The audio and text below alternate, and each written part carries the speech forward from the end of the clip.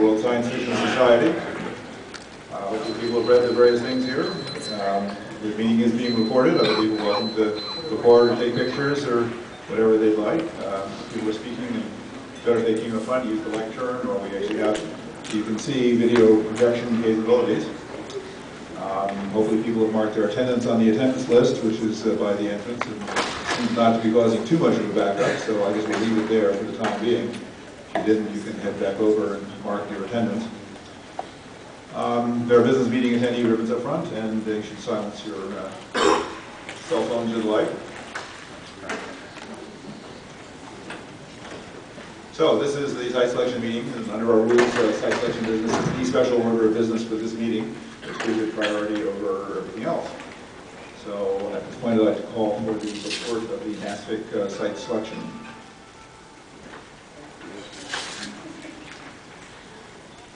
Good morning. First, I'd like to this is Patrick Malloy, the sub-delegated NASFiC manager. I'd like to give a couple of shout-outs and thank you to Mark Litterman, my deputy on the NASFiC side, for all his help over the last few days, and as well as Joni, the overall site selection administrator, for her incredible organizational skills that made everything run very smoothly down there. Also, congratulating the two bids for very well run and very close race. We had a total of 453 votes. 9 of them were no preference. Therefore, 444 votes with a preference. So 223 votes were needed to win. We had 1 vote for Minneapolis in 5773. 1 vote for Gnawbone, Indiana. None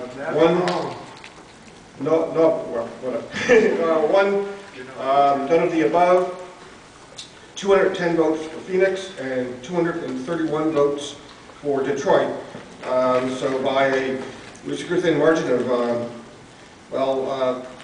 21 votes over the competitor, and 8 votes more than was needed to gain a majority. Detroit is declared the winner.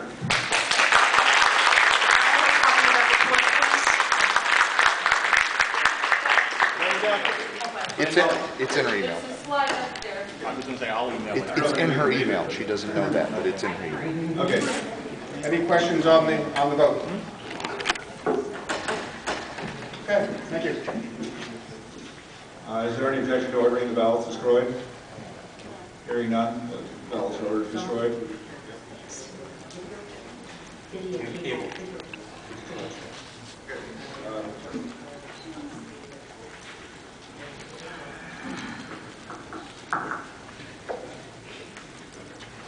Technology at work.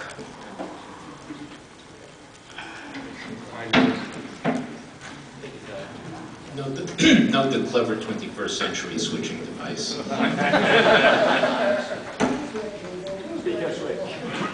Small command.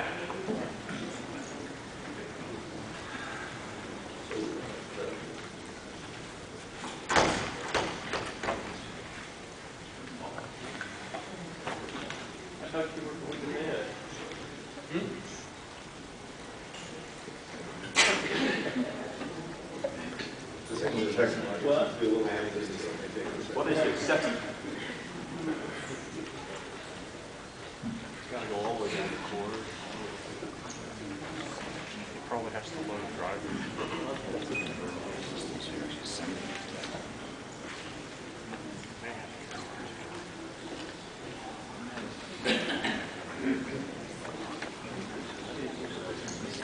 Oh, wonderful.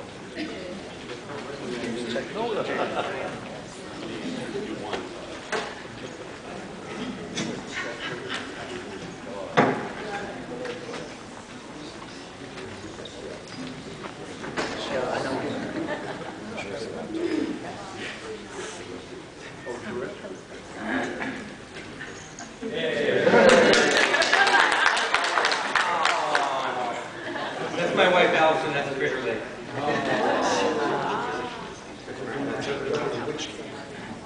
Who's the guy in the shed? Well, Mr. Glazer, I raise a question of privilege for the assembly while Mr. Glazer fiddles with the tech. I'd like to, we're going to have a number, this is not the last presentation that's going to happen this morning. For the purpose of the videography, I'd like to let all of the groups coming up here in front realize that there's some blue tape located to my left and right on the floor. Those are the edges of the shot. Unless you like seeing only half your head in the shot, it's a good idea to stay within the blue lines. Thank you. Blue zone is for the blue line.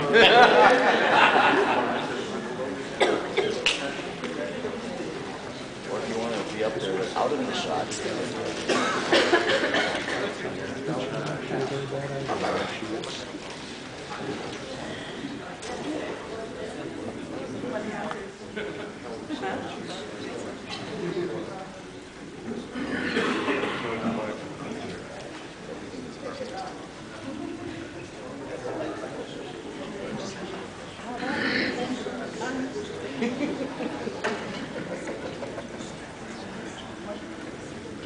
Oh, we're back to that, are we? How are we doing?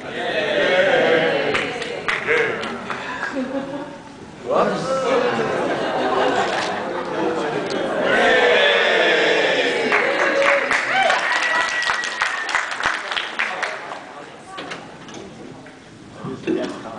I'd like to thank the members for their patience.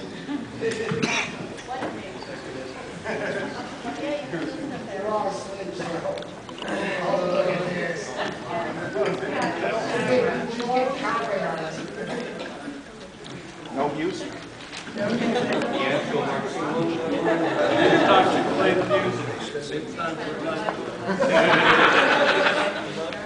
So, good morning, everyone. My name is Tammy Coxon. I am the chair of Detcon 1, the 2014 North American Science Fiction Convention.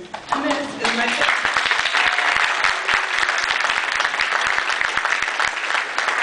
going out with a silly hat.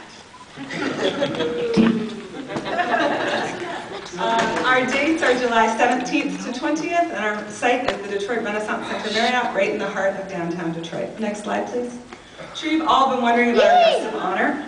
Pleased to announce that Stephen Barnes will be our author guest of honor. He's been active in the field since 1974.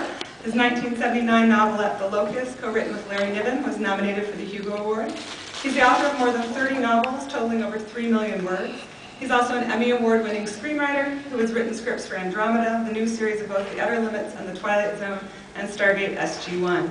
As you might imagine from his picture, he's also an accomplished martial artist. Next slide, please. I'm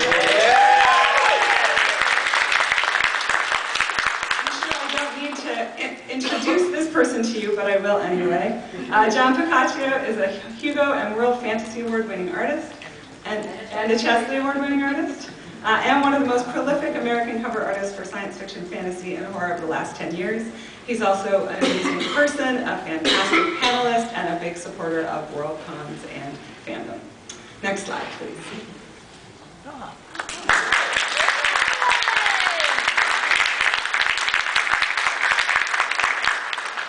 As you'll see when we hand out our PR, we had a really hard time trying to sum up this triad in one sentence.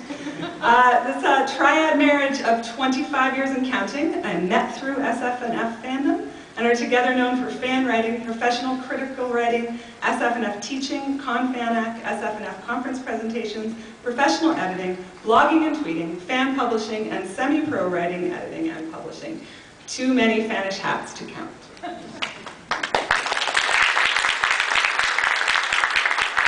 Next slide, please. Bill and Brenda Sutton will be our music guests of honor. They perform as the eclectical musical duo Bed and Breakfast. They are adept and charming entertainers who specialize in Irish songs, unusual modern folk music, and numerous original compositions. Both Suttons are talented singer-songwriters who have received numerous credits and awards, including being inducted into the Folk Hall of Fame in 2001 and being honored by several Pegasus Awards. Next slide, please. Our science guest of honor will be Helen Greiner. She was the co-founder of iRobot, and yes, there will be Roomba races. And now leads Sci-Fi Works, Inc., a startup company that designs and delivers innovative mobile robots.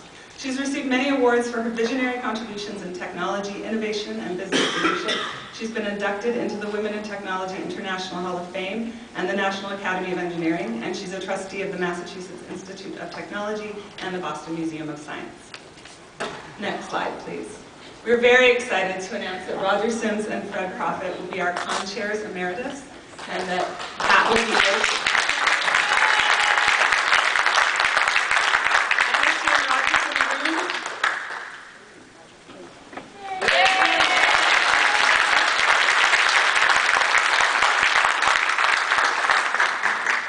Roger and Fred are Spanish legends and chairs of the 1959 WorldCon, which was held in Detroit and was called Detcon. Next slide, please. We're very excited about the 1959 WorldCon and what that means for us as we deliver our vision of the NASFiC to you. We want to bring our experience of the past, present, and future together. We will be highlighting detention through an entire track devoted to both looking back at the con itself and also looking back at in 1959, what did we think the future would be like, and what is the future that we've arrived in today? Where did we get it right? Where did we get it wrong? We're also looking forward to taking some of the detention panel topics and rerunning them with modern panelists. So we're very excited about that and think it'll be a really great way to commemorate Detroit's Spanish history. Detroit also has a number of very active conventions in the area, and those conventions are providing inspiration for us and are part of what we want to present to you. Confusion and Conclave are the two images at the top right. Confusion is my con running home and where I take my con running philosophy from. And that means a strong focus on literary science fiction with as many authors as we can cram in the rooms. And as well as a focus on science and technology. These are things that are very important to us in Michigan, especially in our location in Detroit. It's still an R&D hub. And we'll be focusing on those things at the convention because we think that fans really like the science in science fiction. But we also have newer conventions in Michigan, and one of those is PenguinCon. And PenguinCon is an SF/Linux open source techie geek kind of convention. And this has been an amazing convention in Michigan for bringing in all sorts of new people to fandom and exposing them to what it is that we do. PenguinCon has a strong focus on DIY and makers, and those are things that we also think are very important and critical in Detroit right now. Fans like to do, fans like to create, fans like to make things happen, and we will be focusing on all sorts of ways in which you can do that at the con. We will, of course, also have art programming, very strong children's programming, a fantastic Midwestern hospitality suite open 24 hours a day, gaming, exhibits. We're very excited. Music, of course, music. And next slide, please. Because, as I said, we have a lot going on in Michigan, and this is our opportunity to introduce Michigan fandom to you, and also to introduce many members of Michigan fandom to who we are, and to what WorldCon fandom and WSFS fandom and this room and this amazing gathering is. And so we know that to do that, we need to make our pricing competitive. We need to be able to allow our local members in our region to attend. So we are presenting these are current prices, adult 55, child 25, supporting 35. And these will be valid through December 31st. If you voted and pre-supported our bid at any level, you already have an attending membership, and I expect to see all of you next July. Next slide, please. As I said, this is my pit crew. I could not have done the bid without them, and I look forward to working with all of them as we move ahead. Because we only have 10.5 months to run our convention, we have most of our major divisions in place so that we can hit the ground running on day one. Expect people to be coming up to you in the day one. Welcome to day one. Expect people to be coming up to in the hallways and asking you questions today. So up on the screen are our major division heads, but we also have many members who are here in the room who aren't necessarily reflected there. So I just wanted to give the committee a brief moment to introduce themselves and tell you what they'll be doing. Hi, I'm Kathy Lehman. I'm going to be running parties and fan tables.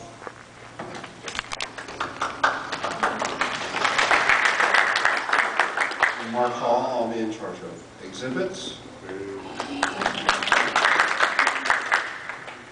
Ann Gray. I've been on the web team, and I will be the publisher liaison for the conference. I'm Jessie Pershing. I'm going to be the convention safety officer, so it'll be my job to make sure the convention is safe for everyone who attends. I'm Joel Sockham. I'm sure they'll find something for me to do. It's not set in stone yet, so.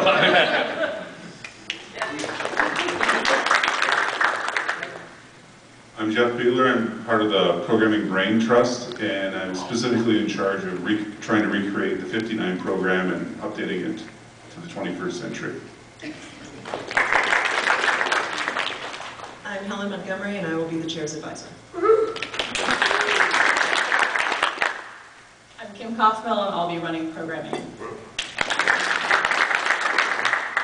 I'm Dave Stein, I'll be handling operations and making sure everything gets in the rooms on time and the AV works. No pun intended. So thank you very much. Yes, this drove me insane earlier. Thank you. I'm Evelyn Baker. I'm committee at large.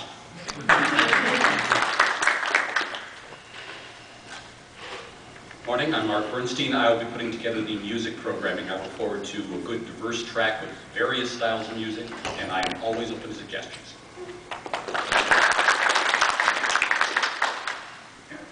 And I'm Dave Gallagher. I'm doing facilities hotel liaison.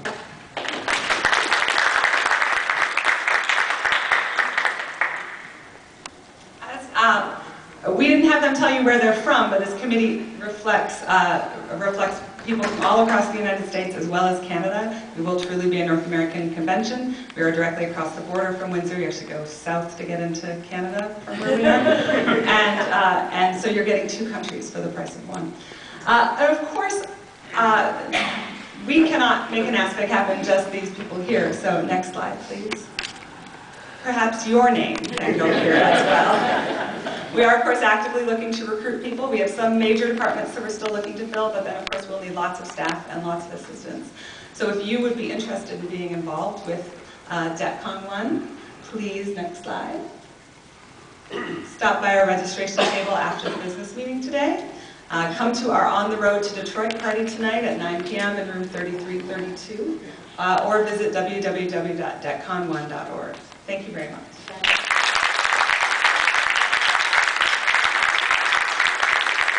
Joni tells me we'll be at the same tables as where the NASFiC site selection happens, so that's where you'll know to look for us. Are there any questions? Yes. What's the conversion fee for someone who voted in site selection but didn't pre-support? $20. You need to repeat the questions. The question was, what will the conversion be for someone who voted but did not pre-support? The answer is $20. That's also good until December 31st. When will you be open for conversion? After the business meeting, as soon as we've had a chance to set up our table. Back there in the pink. Do you plan a blood drive? We have not considered, the question was, do we plan a blood drive, and we have not considered that yet. Eva? Yeah, is there a young adult rate? There is not currently a young adult rate, but we are considering offering one, so we'll get back to you once we've had a chance to look at the pros and cons. Adam? Do you have a room rate yet? We do have a room rate. Our rooms are $118. Wireless is $1. We don't know why either, but that's how they made us do it. I should note on our child membership that goes up to age 12, and we do have very robust children's programming that children can do on their own without their parents. Children 3 and under are considered kids in tow and are free. Joni. You better believe we're going to have a program about where are flying cars. Yes, in fact, I got a message from Bill Higgins.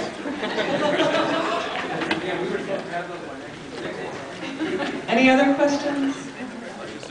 There is already a form up on our website with where you can submit your programming suggestions, and registration is also live on our website. Thank you all.